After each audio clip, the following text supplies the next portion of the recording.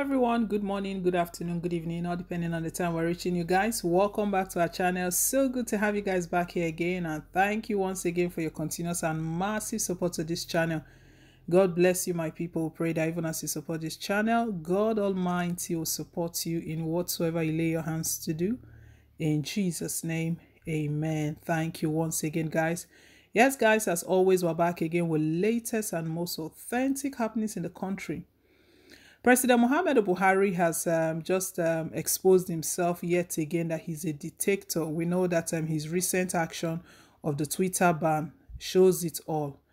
He claims that we're under civilian rule, but guys, we're far from being under civilian rule. You know, there's been speculations going around before now that Buhari is the way he's running the country. He's running the country from a military perspective. You know, he was a military man before. And to me, I feel nothing has changed. Imagine what he just did recently. Even regardless of the criticism he's received, he's refused to budge. Well, what's going on right now is that the United States of America, they've just sent an immediate warning to President Muhammad Buhari that Buhari needs to take an action immediately, or else he should be prepared to face some consequences. We know the sort of ties we have with the United States and even the international community. There's no country that is an island of its own. We have different sort of relationship, trade relationship, different sort of relationship, and we can't just walk on our own like that. It's surprising that Buhari feels that he can just take some actions in the country and the international community will not step in, they will not speak concerning it. Right now, regarding the Twitter ban, we know after lots of criticism, initially, the tweets, the message came from presidency that Twitter has been banned indefinitely. That was what sparked massive reaction. Later, they adjusted it, amended it to maybe so that it will sit well in the eyes of the public, and stated that it's for some certain period of time. But regardless whether it's a short period of time and a long period of time, it is illegal. It is against the freedom of speech. It's against the freedom of speech. Earlier on, the United States, they've spoken before this time.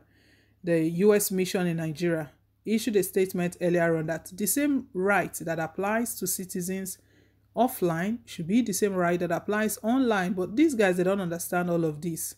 You can see the sort of people who surrounds Buhari, incompetent people.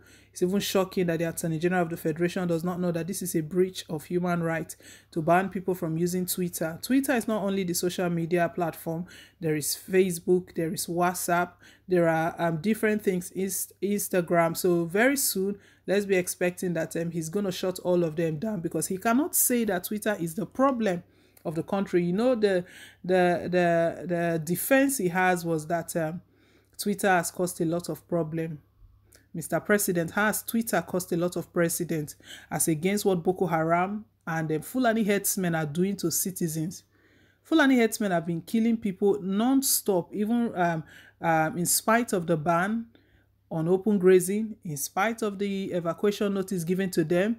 They've been carrying out their activities, and the only reason they are doing all of that is because they know they have a lot of backing, a lot of support. No one can do anything to them. Let's think about that Fulani warlord in Oyo State, Wakili, who was arrested. He was arrested by OPC member, Oduduwa People's Congress. They arrested him, and they thought that let them do the right thing, hand him over to the police, so they don't take laws into their hands. At the end of the day, it was the OPC members who got arrested. Wakili, we've not heard anything, and he was the one responsible for mobilizing Fulani herdsmen, telling them which farm to attack, where to go, and all of that. So it's so painful.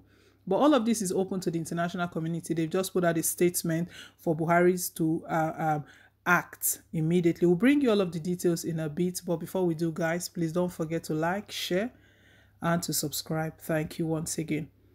The United States government has warned the Nigerian government to immediately reverse its ban on Twitter, adding that it was tantamount to opposing free speech. Samantha Power, an administrator of the United States Agency for International Development, made this known in a statement on Wednesday. She revealed that Twitter has over 40 million users in Nigeria, adding that the directive must be reversed immediately.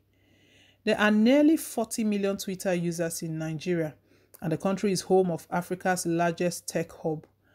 This suspension is nothing more than state-sanctioned denial of free speech and should be reversed immediately. The U.S. mission in Nigeria has also issued an earlier statement via its Facebook page, pointing out that the ban was an encroachment to the people's right to freedom. Nigeria's constitution provides for freedom of expression. The government's recent Twitter ban undermines Nigerians' ability to exercise their fundamental freedom and sends a poor message to its citizens, investors, and businesses. Banning social media and curbing every citizen's ability to seek, receive, and impact information undermines fundamental freedom. As President Biden has stated, our need for individual expression, open public conversation, and accountability has never been greater. The path to a more secure Nigeria lies in more, not less, communication, alongside concerted efforts towards unity, peace, and prosperity. US have just warned Buhari's government. Even as the ban has been on, we know there are some well-meaning Nigerians, even clergies, who have stated that unfortunately we are not going to follow that ban. They've been using Twitter, and even the news broke out that anyone that uses Twitter will be sanctioned. When Twitter responded to all of these, that in the meantime, why they are following this case, because they put out a question, they put out a demand before Buhari's government that Buhari's government should provide where in the law, where in the constitution that it states that they can actually stop people from speaking online or receiving information. While they are on that, they provided Nigerians with an alternative how to access Twitter, how to use their Twitter. Buhari told all of the all of the internet companies not to grant access to Twitter. See his way of thinking. This mentality will not take Nigeria anywhere. Where we've been asking that, how did we get here? Why are we still here? It's because of these sort of leaders we have. Myopic set of leaders, and it's also sad that he's not just by himself. He's surrounded by media aides. He's surrounded by the vice president is there as well, Yemi Osibanjo. We have chief of staff. Chief of staff is there. Gambari is there. Attorney General of the Federation is there.